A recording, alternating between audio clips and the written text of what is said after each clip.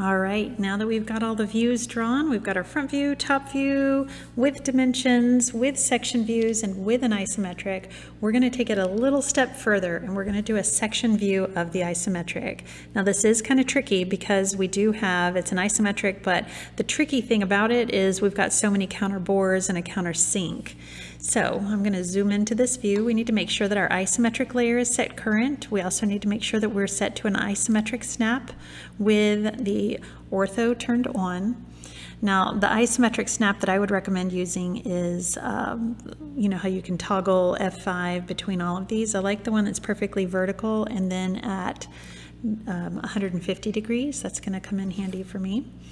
All right, let's just start. We're going to draw a line cutting right through this thing. So from the center here, all the way down to the center here. And notice when you're doing this, you have two options, kind of two surfaces. I'm going to go from the top surface. I don't know that I got that on this one. The top center mark here to the top center mark here.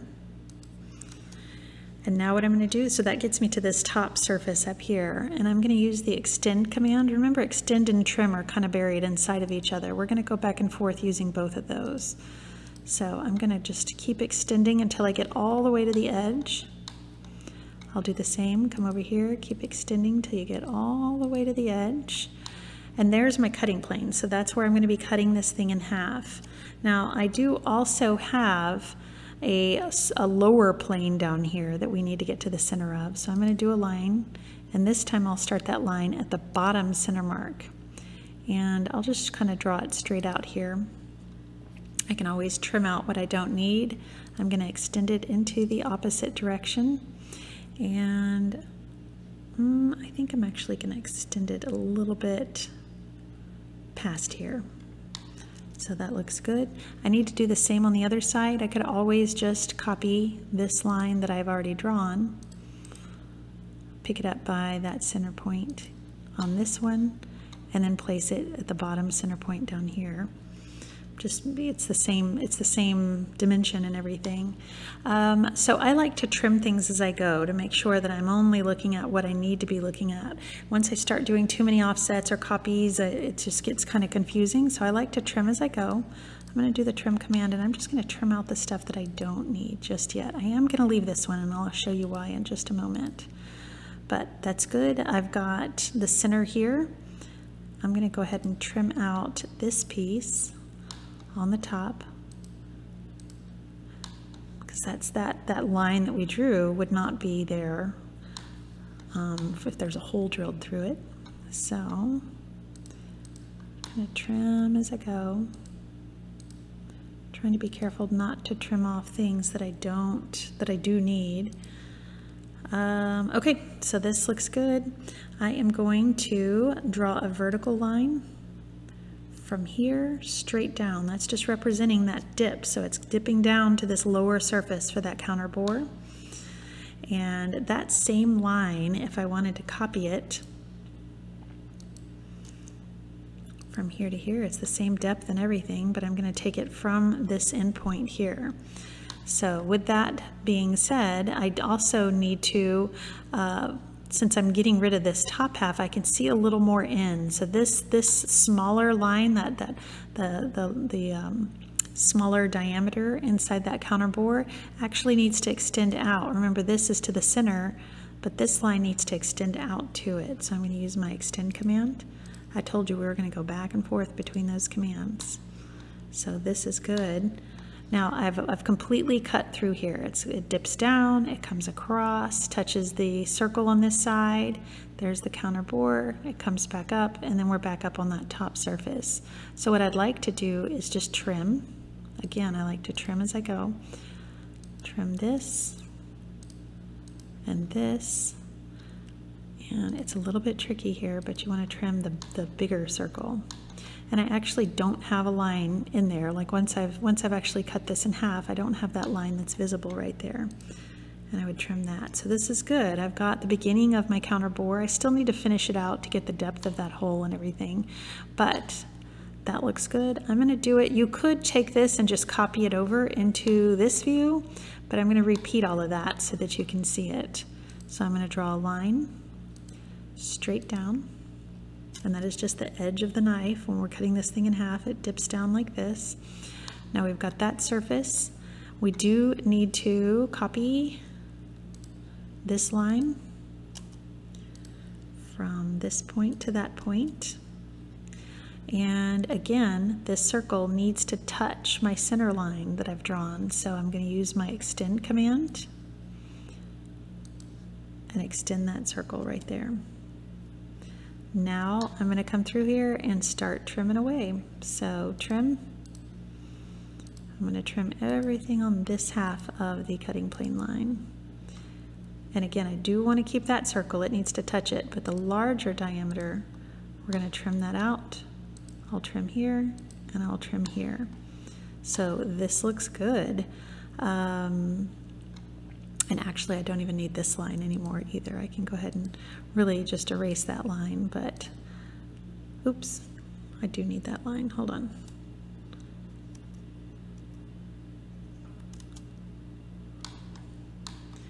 Well, here I am needing to trim again. I undid too much. That's fine. Not copy. I need to trim. I got ahead of myself with my trim command over here. There we go. And I don't need the one going smack through the center of this thing. So this looks good. What I would needed to do was just trim out the middle part of it. I just kind of went crazy with my trim command there.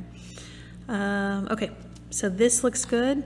I actually don't need the whole front half of this now, so I'll do the trim command again. And I can just get rid of these lines. I'll end up putting something in there, but for now, I'm going to go ahead and just get rid of those.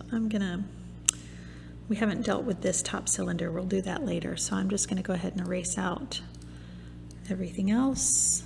I've trimmed what I can.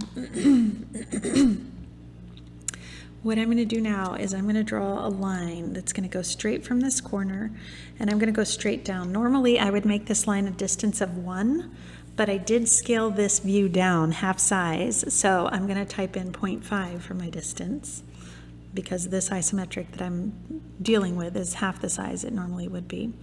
So now I can trim right here as well. Delete that out, and I'm going to take this line, that vertical line, and I'm just going to copy it to everywhere that I need it to go. So copy it. I do see this edge here, this edge here. I don't see the top part of that counterboard, just that inner circle. I'll copy it to this edge, copy it to this edge, and copy it right up there. So that looks good. Starting to come together. I'm going to draw one line just to draw the whole bottom of this.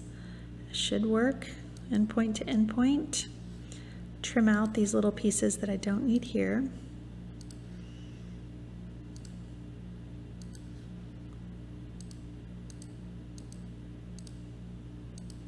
Here we go. And I'm actually going to trim out this section here, so I don't need those. Because that's a hole going through, I'm going to copy this inner arc, the smallest one. I'm going to copy it down here, and I will copy it to here, and then I'll trim. Oh yes, that looks really, really good. So we still have to worry about the top half of this. I know it looks a little bit crazy right now, but we're gonna come in here and deal with the top half of this. So there's, again, we need to get a line straight through the center of this. So I'm gonna take a line and I'm gonna go out from the center point. Normally this is a radius of a diameter of 4, which would be a radius of 2, but I did scale it down half size, so now it's a radius of 1. So I'll draw a line the length of 1, and I can just extend that line in the opposite direction till I touch the edge there. Same goes for, let's just go ahead and do this. So I'm going to draw a line connecting from here to here, just so you can kind of see what's about to happen. There we go. I'm cutting this in half. I do need to do the same going through the center of this circle, the bottom of my countersink. So I can do a couple of things. I can draw a line again, or just copy. I've already got one. It's right at the right angle. I'll just copy it from here down to the center. And again, we're going to cut and or trim and all of that as we go. Now, when I'm drawing this, I do want to point out, because this is a countersink, I'm going to go from where that center line touches the big circle and where the smaller center line touches the small circle. I'm just going to draw a line from those 2 points, so from those 2 intersections. Now this smaller circle, much like the smaller circles we had over there, it needs to extend a little bit to come out here. So I'm going to do the extend command. Just extend that circle out so that it touches. And now again, I will draw a line from this point to this point. It is a little bit kind of skewed there. It just looks a little strange, just the angle that we're viewing it, but we know that it's from the center here to where the center line would touch down here. So now that we've got those, I'm going to go ahead and trim. And I will take these lines out. I'm going to trim everything on this half. Even this, and I know it's kind of crazy. There's a lot disappearing here. I don't need these lines. I don't need this line going through the center of that circle. Don't need this line going through. There we go. Ooh. All right. This looks good. I'm almost done. Press enter. I'm going to go ahead and copy this line. I'm going to copy it to this point, to this point, and to this point. And what I'm going to do now is I can extend this line so that it touches. I'm going to do the extend command, and I'm just going to extend these until they touch where they're supposed to. I'm going to extend these down. That looks good. I need to trim this out kind of like at the bottom here. It's a hole, so there's no straight line there. I'll go ahead and trim this part. Press enter. And then we'll just copy this circle here to there. Trim out what I don't need. Ooh-wee, that looks good. I am almost done. The only thing I have to do now is go in here and hatch. So we'll click into, leave it at that ANSI 31, and we'll just click here, here, here, and here. And that is it. We have got an isometric that has 2 countersinks and a counter bore. You did it. Now, zoom out, and that is it. We've got a perfectly finished project.